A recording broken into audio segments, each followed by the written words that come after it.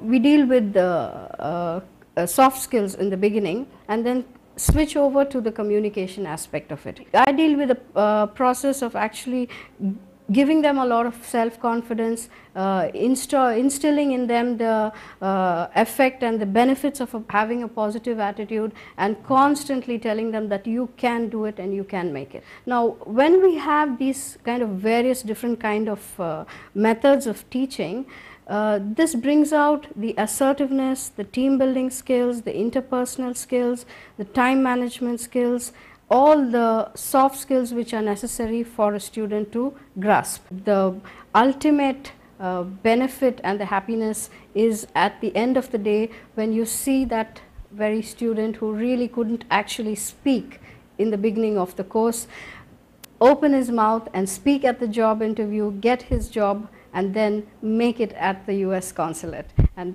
that really gives me a very big sense of satisfaction.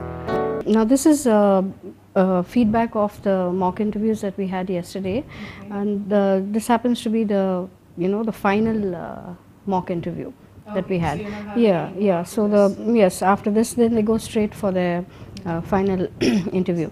Working for a cruise has its standards and levels of expectation. Because it is a people industry, being in hospitality, we predominantly deal with passengers directly, face to face.